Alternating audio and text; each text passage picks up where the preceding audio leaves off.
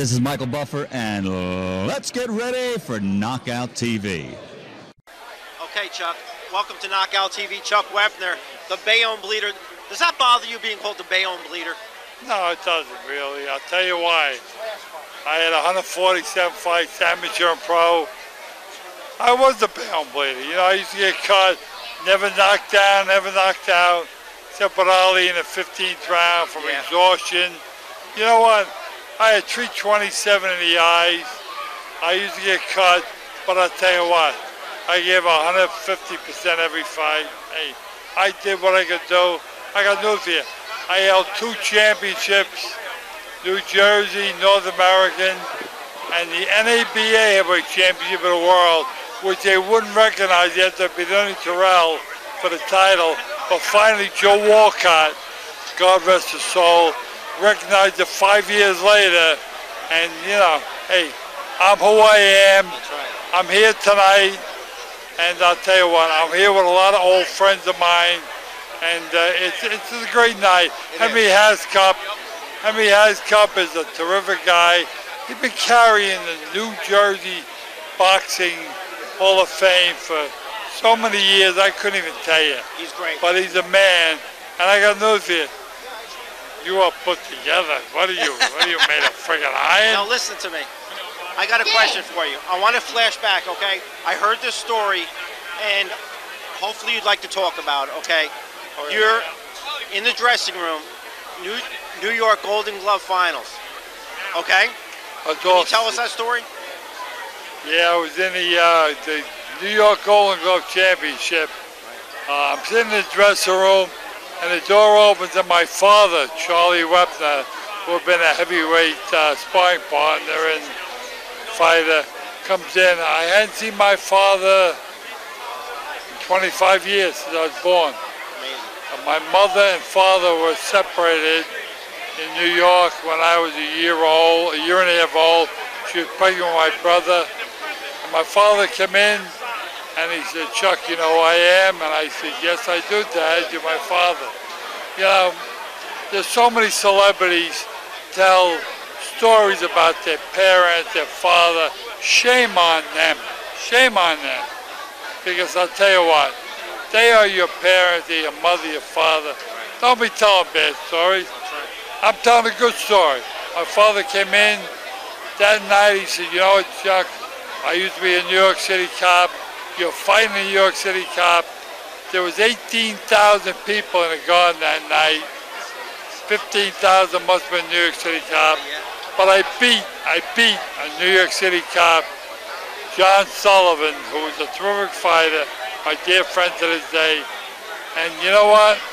My father was so proud, and I had never met him before except for that day, but I went on to getting close to him, and I paid for his funeral.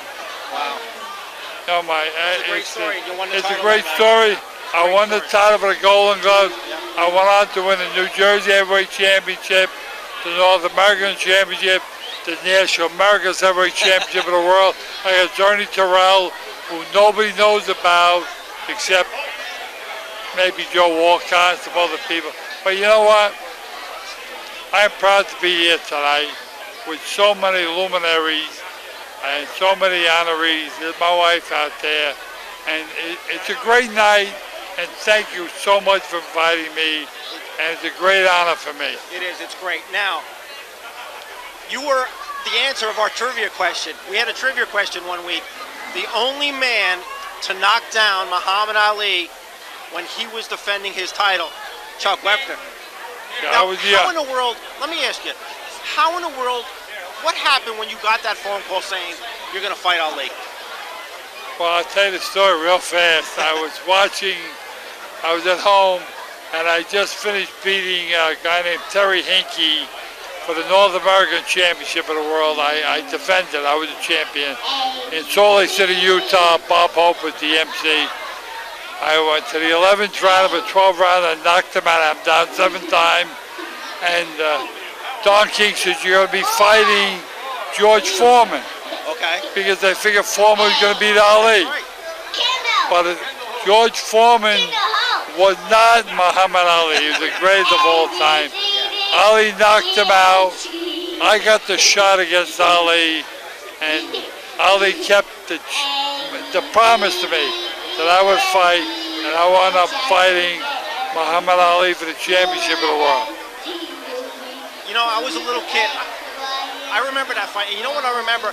I saw you. I must have been probably 11, 12 years old, and I saw you after that fight in the Elmwood Park High School.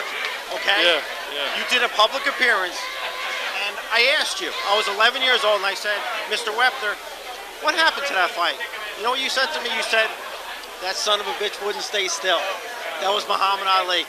He was great. He was great. Exactly. You know, that night, going in with 9 in a row, 7 by knockout, I could have been anybody in the world. I was a great shit. The first and only time I trained full-time for a fight in my life. Don King promoted it. Don King paid me. Every other fight I used to train during the day, run in the morning and work at night. Right. I was working midnights at Western Electric. But you know what? I was in the greatest shape of my life. That night, I went 15 rounds with the greatest fighter that ever lived. And I'll tell you, to this day, 32 years later, I'm here tonight at the Boxing Hall of Fame. Absolutely. With Henry Hascup, by the way, who has kept this thing alive. Henry, let me tell you something. President of the New Jersey Boxing Hall of Fame, Henry Hascup. Not He's only done a president. great job. Henry has kept this thing alive because people have passed away, died off, but Henry has kept it going. Henry, you want to talk about a champion? Henry Hascup is a great champion. That's great. We're going to talk to Henry. I have one more question, and one thing I remember about you, when you fought Andre the Giant at Shea Stadium, what in the world was that? You know what? That was money. Don King was the top promoter in the world at that time. He just promoted Ali and Foreman. He promoted Chuck Wepner and Ali, which everybody thought was going to be a dud, but made $150 million to Don King. Yeah. He sent me a telegram saying, Jam, thank you, so I owe you my life. That was and great. He does. I went and saw that on closed circuit. Yeah, I won 15. And it was entertaining. It was great. Yeah. It was great. But then I went on to fight Andre the Giant, and you know what?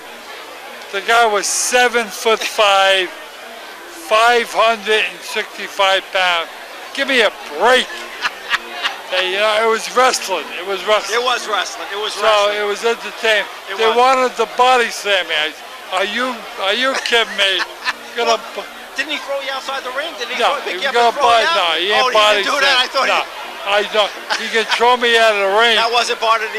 You didn't let that happen, huh? Yeah, I wouldn't let that happen. He threw me into the 4th row, and you know what? I went on to, do many other things. You did. And you know what? That's why I'm here tonight. You are. Now, also, you were the inspiration to Rocky. A lot of guys went on with that and that whole thing. But I'll tell you, when you watch those movies, you gotta feel good. You have to, right? You know what? Stallone watched the fight with me and Ali, right. And he got the inspiration.